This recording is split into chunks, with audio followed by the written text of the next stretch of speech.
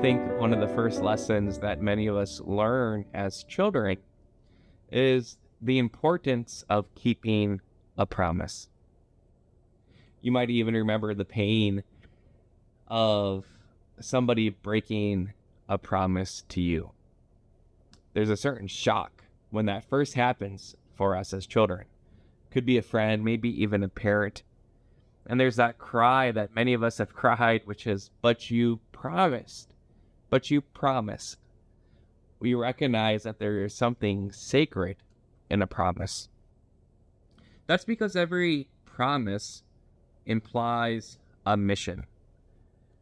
Whenever I promise to do something, I am committing myself to a certain mission, to a certain way of acting, to a certain way of being. And so that could be something as simple as like a friend tells me a secret and I promise to keep their secret.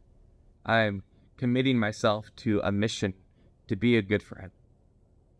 But there is even greater missions and greater promises. Think about one of the greatest promises people can make. Right? I promise to be faithful to you in good times and in bad, in sickness and in health. There's this promise of marriage, which is sacred. And in marriage, what the two people are doing is they're committing themselves to be on mission together. That now my life is going to be defined by my relationship with you. Well, when we became disciples of Jesus, we promised to be faithful to him. We promised to be on mission with Jesus. And so to be a disciple means everything I say, everything I do, even my very thoughts, I want all of those to be an expression of this mission that I'm on, that I'm for Jesus. And so that means I want to obey him and to do his word. That leads us to our word of life for this month from the letter of James, such a powerful command.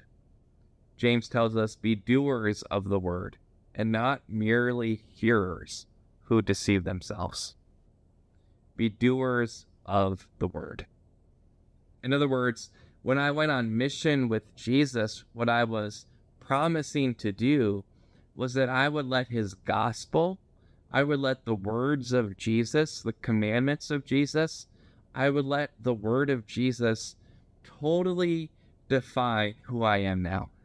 So that when I wake up in the morning, it's because I want to do God's word. And when I'm making decisions throughout the day, maybe how to treat other people, or how to spend my free time, or what do I watch on TV, or what do I read, I want all of that to be shaped by this mission that I'm on, that I belong to Jesus now, and I've promised to do his word. And, when I go to bed at night and I'm turned to the Lord in prayer, to be able to look back over the day and say, today, Lord, I did your word. I followed your commands because I promised to do that. When I promised to follow you, Jesus, I promised to do your word. It's not easy. We make mistakes. We're not always faithful to our promises. But here's the good news for us this month. One, the Lord's merciful. The Lord's so merciful. And so just like us when we were children, when somebody broke a promise, and we were like, man, but you promised. We probably also learned a good lesson on forgiveness. To say, you know what, you broke that promise, it hurt, but I want to give you another chance. I still want friendship with you.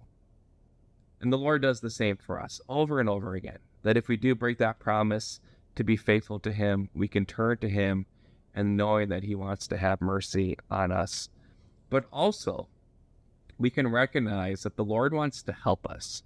So by God's grace this month, I don't have to somehow keep my promise on my own willpower or my own strength, but I can really rely and lean on the grace of God, which is for me and which is with me.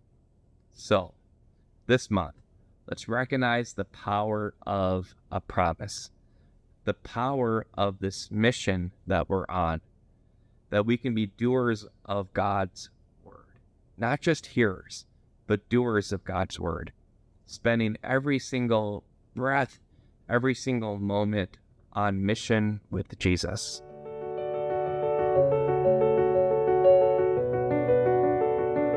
Hey, thank you so much for watching this video. If you want to keep up with other great content to help you live your life of unity with God and with one another, make sure you subscribe to Focolare Media so that you can continue to live your divine adventure.